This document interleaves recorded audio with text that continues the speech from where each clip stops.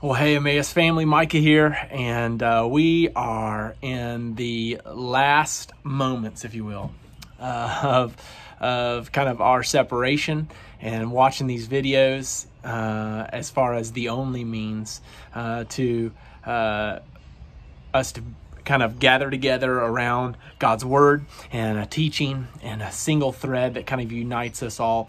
I am just overjoyed that next week we will be together, and I will be teaching in person, and we will be worshiping in person, and we will have communion in person at our building in celebration of Easter. Man, what a day it's going to be. I'm super excited to do that with all of you.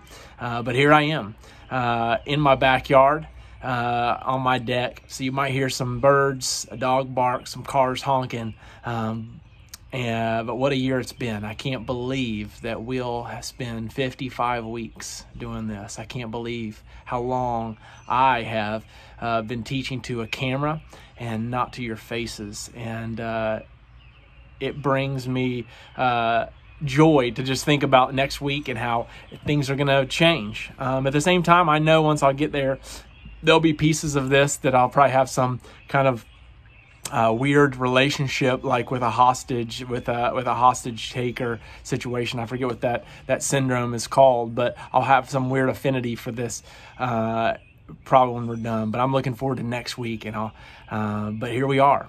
It's Palm Sunday weekend, and so we want to just jump into God's word, and let me pray, and we'll do just that. God, we're grateful. We're grateful that you have walked step by step with us through this season, through this time. And we don't want to just wish it away. We don't want to just throw it off and be like, oh, that was the worst thing that ever happened to us, ever happened to Emmaus Church. God, no, help us to continue to learn. Help us to be open. Help us to see with correct eyes and hear with correct ears, and all that you're doing. And now we give ourselves to that today in your word as we celebrate Palm Sunday, which commenced one of the greatest weeks this world has ever known. And so we look into your word to be instructed about those things. Holy Spirit, come. It's your name we pray. Amen.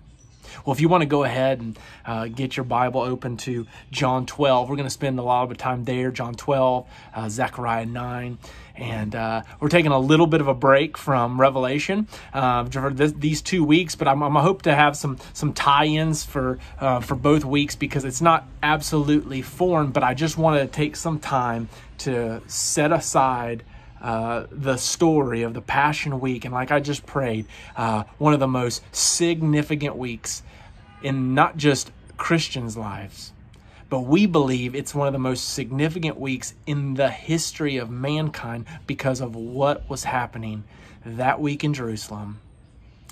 What happened at the end of that week is Jesus gave his very life for everyone, died, was buried, rose again, and how he ended death's reign over us, over mankind, over creation, and set us on a trajectory for which we can follow him. So it's good news. That's the gospel. That's the heart of the gospel, what Jesus has done, what God has done, what God has done to pursue a people throughout history, culminating perfectly in the giving of himself, the giving of his son for the sins of the whole world, to make propitiation and to set right, to gather his people. And we've been talking about that, haven't we? We've been talking about that in Revelation. We've been talking about the reality that is a God gathering his people around his throne. And that's what the book of Revelation does at the end of like revealed scripture that we have. But the story has been going on, and it's happening in the Gospels. And so while in Revelation we've had this kind of high, exalted vision of who Christ is as God on his throne, the Lamb slaughtered next to the throne, full glory, honor, just unbelievable imagery. Here we're going to kind of go back. We're going to look as Jesus rides into town, and he's a gentle Savior, but yet it's a gentle glory. It's the King of glory that Psalm 24 talks about. This King of glory who comes riding in. And who is this King of glory? Who is this one who is worthy as he comes in there, as the psalmist King David writes in Psalm 24. Last week, we talked about these 4 horsemen of the apocalypse, and I said something about these kind of horsemen used as these ushering of what the fall has been like, or what the destruction, if you will, that sin has brought on us, that we participate fully in, that we are not above or beyond. And I said next week, Jesus will be riding in a completely different tone. And that's no joke, because you see here, chapter 12, John's Gospel, that's where we're going to be. Verse 12. John, the same John who is writing the Revelation, is recounting these things years later. And he says, verse 12, the next day a large crowd had come to the feast. This is the Passover. Again, this is Passover week. This is where the high feast of feast for the Jews at this time. This is when they remembered the Exodus, what they were saved from, as God brought them by his hand out of Egypt, redeeming them from slavery. And this is the once a year observance of that ritual, where they would celebrate a meal, and there would be a Passover lamb, and they would celebrate the flight from Egypt, and the blood on the doorpost saving the firstborn of Israel. So much imagery is going on. And so this smallish, but big at that time, small in our minds, 50 to 70,000 people had swollen, if you will, to at least 250,000. Scholars debate, but maybe even upwards of 1 million people had flooded into this town, and Jesus and his disciples were there in Jerusalem, right in the thick of it. And Jesus had been doing stuff. He had just been in Bethany with Mary, Martha, and Lazarus. He had just healed Lazarus, but more than heal, he had raised Lazarus from the dead. We know that story. You should know that story. If you haven't, go back. Just so much tenderness there from Jesus. And so we know from the other Gospels that he rides into Jerusalem, and he looks, and he sits there, and he weeps as he comes in to Jerusalem. We went through that in Luke's Gospel, Mark's Gospel, Matthew's Gospel. Those realities where Jesus comes in, looks at this city full of people, and he says, I love these people. I long to gather these people like a mother gathers her chicks. So here he is. The triumphal entry, maybe your Bible says, that's what mine says right here. But he says, the next day large crowds had come to the feast, heard Jesus was coming to Jerusalem, so they took the branches of palm trees and went out to meet him, crying, Hosanna, blessed is he who comes in the name of the Lord, even the King of Israel. And Jesus found a young donkey and sat on it, just as it is written, Fear not, daughter of Zion. Behold, your king is coming, sitting on a donkey's colt. So right away, they're meeting Jesus. He's riding to town on this donkey's colt. The other Gospels go into some painstaking detail about the process it was of finding this donkey, getting it from its owner. I need this. You can go read about them here, but John just tells us, he's presuming that we know those other Gospels. He's saying, this donkey, you know the story. Jesus is riding on it. And this was to fulfill Zechariah 9. That's a small prophet book, very end of the Old Testament.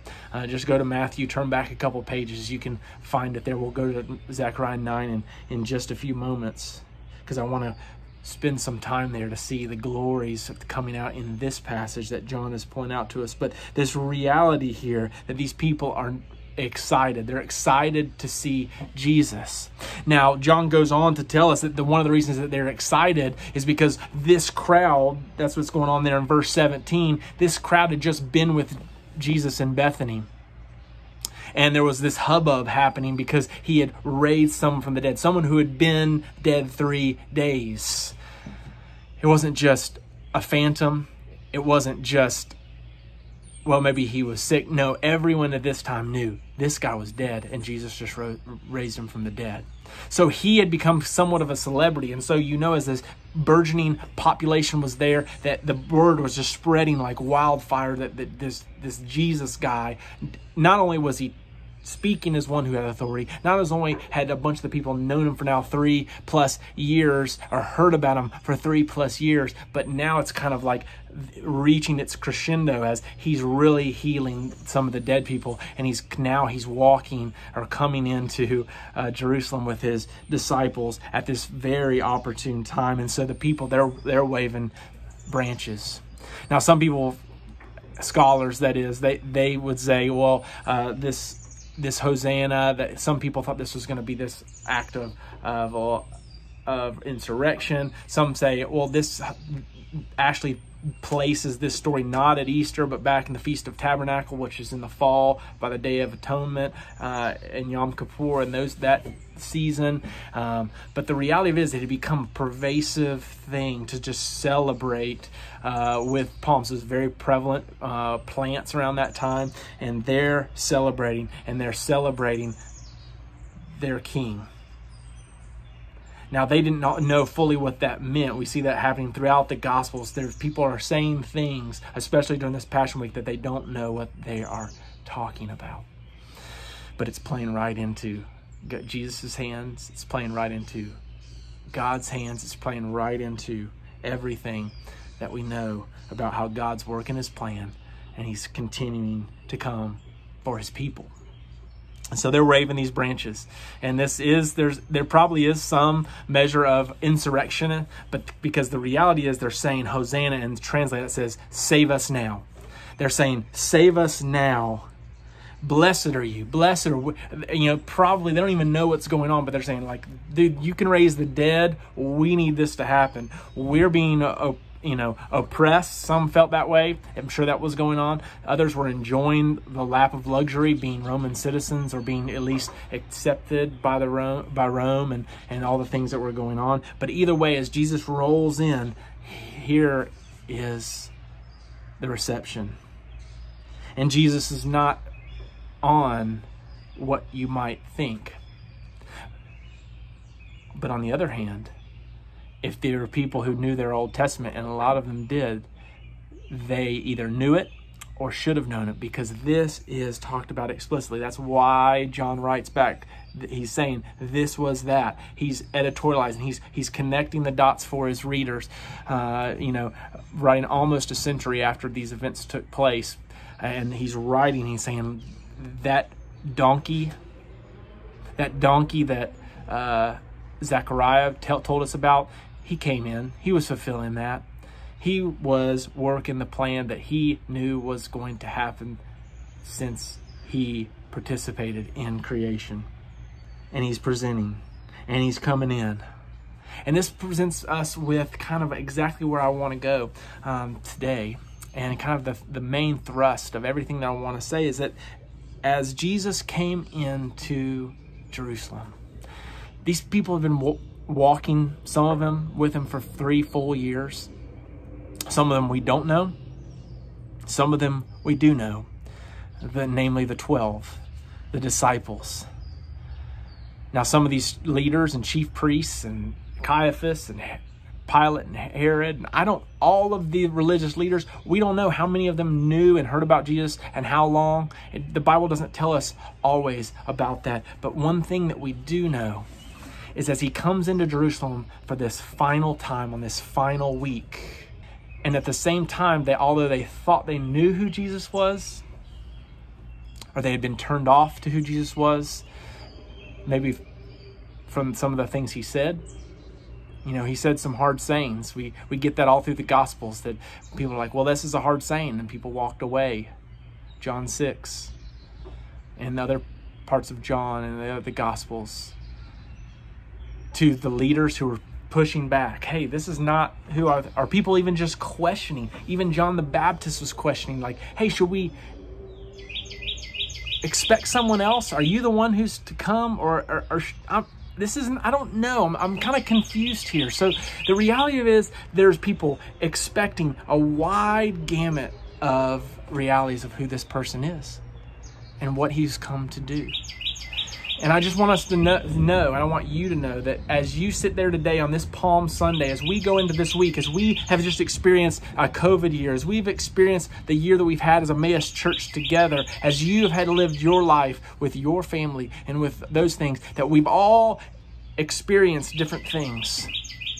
We've all come from different places. But Jesus comes and he's in full control. And it's glorious. And it's going somewhere. And he's gentle. And he's lowly. And our expectations are challenged by that. You see, there's this gentle glory that he is just coming into Jerusalem with. There's a gentle glory that he lived with. And there's a gentle glory that he went through the finish line of life with. The author of Hebrews tells us that for the joy that was set before him, he endured the cross, scorning its shame. So we know that's where we're headed this week. So this week, as we come to Holy Week, as we come to the culmination of Easter, even as we as Emmaus Church come back together, and it's going to be a new, joyous occasion as we gather even around the table of the elements, the table of having a picnic together next week. We are an expecting people, just like these people were an expecting people. You had the groups of the disciples, you had the groups of the crowd, and you had the religious establishment. And no matter where these people were coming from, like I said, we all come from different places. They should have been getting certain things. And Jesus keeps coming. And Jesus doesn't always fit neatly and tightly into their expectations. But it causes them to begin ask the question, who is this guy? And am I seeing him for who he is and what he wants to be seen as? Or am I seeing him as I want to see him? Am I judging him based on the experience that I've had of being 20 feet back in a crowd? Am I judging him based on the experience of being healed or raised from the dead? Am I judging him by living with him for 3 years? Am I judging him because he's coming for my precariously held position of power as the religious establishment such as the Pharisees? You see, because what we expect of Jesus starts to taint how we receive him. Starts to affect how we follow him. It starts to change what we expect from him. It starts to change how we see what he does and the words that he says. But the good news is that Jesus just keeps coming. And here we know that he keeps coming and coming and coming, all the way to the cross, all the way to hell, as the Apostles' Creed says, all the way out the grave with the disciples again, and all the way in to heaven, seated in glory. And one of the things that I'm always struck with, because as I read the Gospels, is how Jesus is constantly just taking his disciples and the crowds and the religious establishment and all who come into contact along with him. At the same time, he never relents in making demands of these people. And not demands like we typically think of demands, because his demands were always wrapped up in and of himself. You see, we celebrate the incarnation. And we celebrate the incarnation because it's this idea of God becoming man. I mean, that's what we talk about at Christmas, and we talk about it a lot as Christians. And so there is this reality that Christ, God, has entered into our world. He has become man. He has entered time. He has entered our finiteness. He knows, as the author of Hebrew also talks about, our weakness. He knows your weakness as a man, as a woman, as a kid, as a teenager. He's well acquainted, Isaiah 53 talks about, with our ways. He's felt your feelings. He's experienced your disgust. He's had questions, especially in this week of Gethsemane. He's even questioning his Father, like, is there any other way? Is there any other means? He's fine with doubt. He's fine with questions. But the reality and the gloriousness of this gentleness and this glory and this melding of this person who Jesus is that as we get into this final week, it becomes painfully obvious as he continues. Every relationship is pointed, every conversation, disciples, Herod, cleansing the temple, every interaction with every single person there is so much agenda. There is so much packed into every single statement, every single word. My Bible doesn't have red letters. Sometimes those are crazy. But if you have a Bible with red letters, just look at the red letters in this final week, all the stuff that Jesus is saying.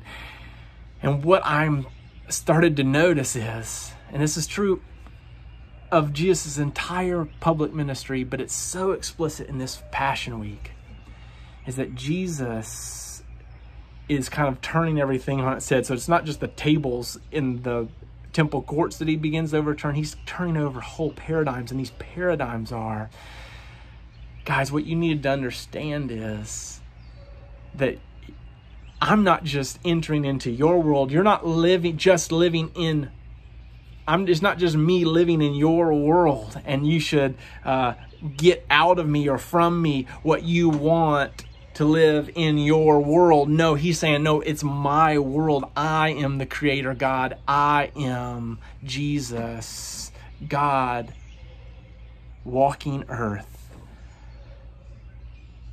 And I'm going to remedy all of this. I'm coming for you. Do you have doubts?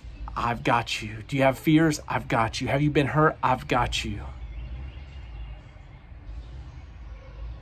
Have you been turned off by religion? I've got you. Have I been given a bad name by others to you? I got you. What do you expect from me? I want in. You know, a couple weeks ago, we were talking about Jesus is the door knocking from Revelation.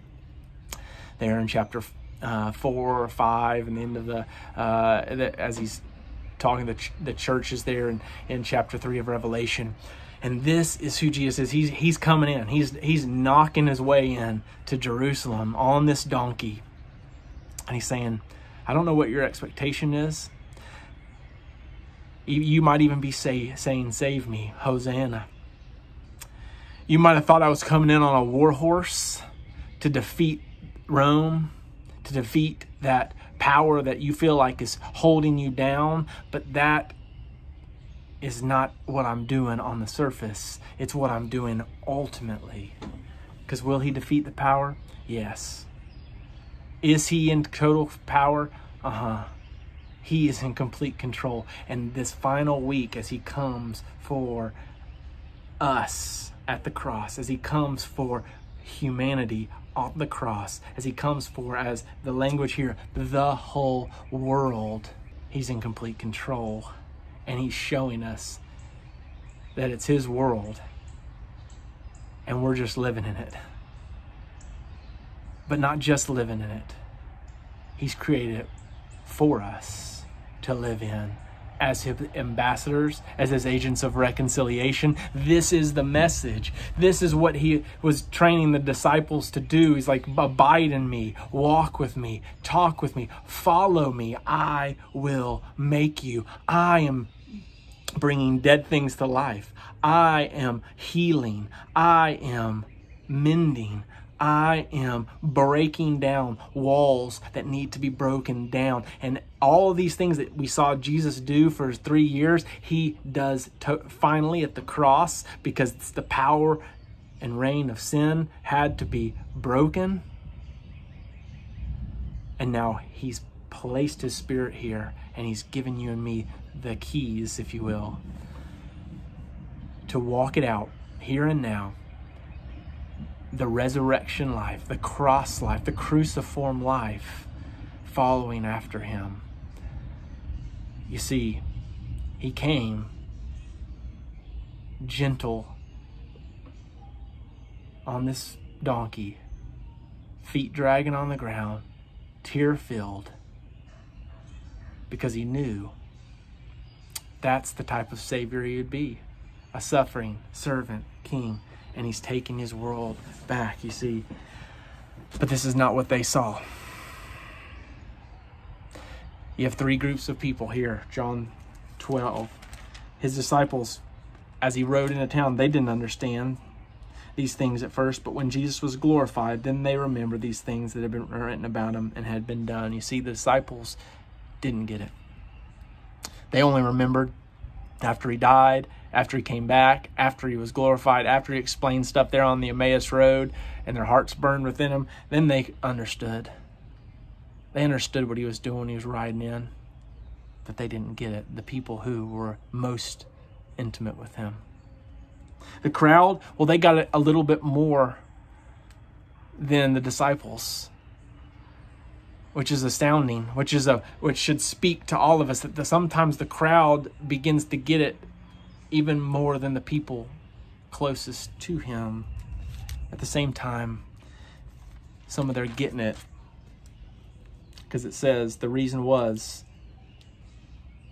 is that they had seen the signs. They were with him. They saw someone raised from the dead. Of course they got it. You see, they were just entrapped, enthralled by the sign. Someone rose from the dead, but they didn't know who the heck Jesus was. They're like, oh, whoever you are, do something, because you can raise people from the dead.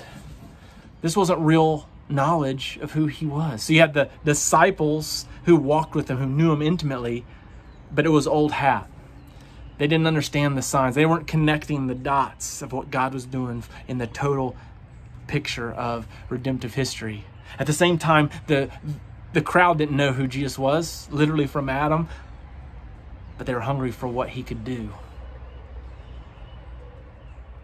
And then the third one, the Pharisees, verse 19, they said to one another, you see, you're gaining nothing. They're saying to one another, look at the world going after him. You can almost hear their foaming at the mouth, seethingness. They're jealous. They're trying to hold on to things. You see, just right back before this, at the beginning of chapter 12, they're trying to plot to kill him. And not to plot just to kill him only, but they want to kill Lazarus, who he just raised from the dead. The religious leaders wanted to kill someone. They were murderous because of their hatred for Jesus, because of his clearing out, his toppling, if you will, of their precariously held, self-absorbed power that they thought they had. They liked their position, and Jesus was coming for it. You see, the Pharisees liked the religion that was propping them up. They didn't really like to have their categories messed with by Jesus. They didn't like this humble, lowly king. They didn't like this gentle savior. They didn't like that there were going to be people around the temple or the throne, if they even got that, from every tribe and tongue and nation. The crowd, they just wanted some signs. They just wanted some wonders. They just wanted stuff healed. They just wanted sicknesses taken care of, and so they could be on their merry way. They didn't want religion, which was probably good. They didn't want a relationship like the disciples had. But you see, the disciples, they had all the relationship, but they still didn't get it, because they had pieces of the crowd in them. They had pieces of the Pharisees in them. You see, that's how John's weaving the story. Just before this, Judas Iscariot, he's upset that they're anointing Jesus' feet with oil. He's like, we could have used this for better stuff. Why are you using so much money just to waste it on Jesus' feet? And right there, it's just devastating to me as I read that, because it's just proving that he had no knowledge of who this was. And that's the point that John tells it. So you have these three groups of people just like you and me right here at the outset of the Passion Week. And then Jesus comes and he tells the Zechariah 9 thing. And Jesus tells it not through teaching. John's the one doing that. Jesus grabs the donkey and he gives a life lesson. And he rides it in. And what's going on in Zechariah 9, and we'll kind of close right here, is that this is the prophecy. It says here, verse 9, Zechariah 9, "Rejoice greatly, O daughter of Zion. Shout aloud, O Jerusalem." So rejoicing, shouting, that should be the response when we see the long-expected Jesus. So as you see Jesus, what is your response? As you're given a picture of this Savior now and in Holy Week, Easter, and forward, what is your response, church? And he says, "Behold, your King." Look at him. Behold your King. He's coming to you. He's righteous and he has salvation. Having salvation is he, humble and mounted on a donkey. That's that gentle place. And he's on a colt, the foal of donkey. And he says, "I will cut off the chariot from Ephraim and the war horse from Jerusalem. And he shall speak peace to the nations. His rule shall be from sea to sea and from the river to the ends of the earth. As for you also, because of the blood of my covenant with you, I will set your prisoners free from the waterless pits." Return to your stronghold, O prisoners of hope. Today I declare that I will restore to you double. Well, this is what's going on when Jesus rides that into Jerusalem. It's not just he's riding a donkey, and what's in a donkey? Well, not only were they supposed to be getting back there, these realities of Zechariah 9, that was what was prophesied to his people, of what things that were to come, things that were to be undone, things that were to be reestablished by this Messiah. But the reality of it is he says right there, verses 10 and 11, is that he's going to end all wars. And how is he going to end all wars? He's going to do it by bringing peace to the nations.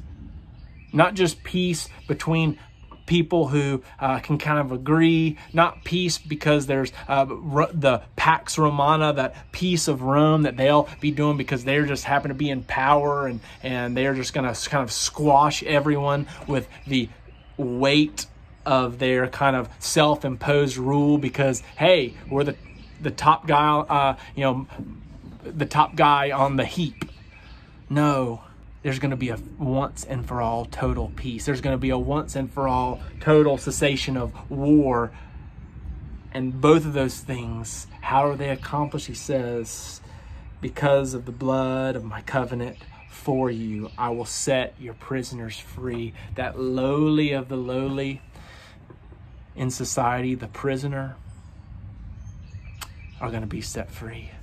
Now in Zechariah, that's kind of some cryptic talk, but if we know now where we sit, you and me in the church today, we know that there is a literal prisoners that will be set free, but there is also a figurative prisoners, and that's also you and me, and that was the world, and that was what was going on, is there is a world held captive to the principalities and powers of the air, to Satan and to sin. And what was Jesus doing but coming to take them to the cross and going to be disarming them so that then he can set this free for a final time. And that's why we can't wait till he returns, because everything's going to be done away with. He will ride in finally in Revelation 19. It talks about on that war horse, a brilliant white stallion. His robe is going to be soaked in blood. He's going to have a sword coming out of his mouth. His face is going to be on fire. Because you see, at the end of this week, when he rides in Jerusalem, he knows he's going to give his life. He's going to pour out his blood. And that blood, as the author of Hebrews just tells us, is going to speak a much, much better word than blood of bulls and goats. It's going to speak a much better word than some type of power contract where you have to be a responsible party and you have this other person's responsible party. And if someone doesn't hold up their end of the bargain, that you can null and void that contract. No, it's a blood of a covenant, the blood written in the very blood of the God-man Jesus, gentle and lowly. And because of that, he's going to break down, Paul says in Ephesians 2 and 3, the dividing wall between you and me and other people who we feel are unlike us. He's going to restore us all into one flesh, himself, his flesh. And he's bringing an alien righteousness. He's coming to us. He is righteous, and he's bringing salvation. It's not our own pulling ourselves up by the bootstraps. No, he's bringing something for you and for me. That's what he did at the cross. That's what he did for all in Jerusalem. That's what he did for the disciples, the crowds, and the Pharisees. And the question becomes, do we see our need for saving? Do we see our need for relationship? Do we see our need for not the sign, not the raising from the dead, not the healing, but do we see our need for the hand that heals? The man that hand is attached to, Jesus. So Jesus is riding in. And he's riding in that last time. But as we have our Bibles and as we talk about, as we celebrate this week year after year, we know he continues to ride in. And your life, your Mondays, your year by year, every situation that you find yourself, every situation we find ourselves in, he is coming riding in. How will we receive him? Who are we expecting? So this week, as you walk through the Holy Week, get in your Bibles. We're going to post readings of just the Gospels broken up throughout this week, Sunday through the next Sunday. If you can look in the Gospels and just read about Jesus' interactions this final week of his life. But just really ask yourself those questions. Who was I expecting? How would I have responded to Jesus? Because the same is still true of us. We have a response to this one who will make wars cease, who will bring all nations together by his blood, free prisoners. That's where we're going. That's what we're celebrating this week. And that's what the Pharisees, the crowd, and the disciples had a response to. What's our response going to be? Well, that'll be seen at the end of this week. What is your response going to be? Will you let Jesus speak for himself? Will you let Jesus ride into your life? Will you accept him as the gentle, glorious Savior that he is? Or are you going to kick against the goads, wanting something more, wanting something better, or demanding even less? Maybe you just feel like, I don't know, Mike. I'm just too needy for Jesus right now. I just need too much. Well, listen to this in closing. Dane Ortlund writes here about how Jesus sees you, sees me,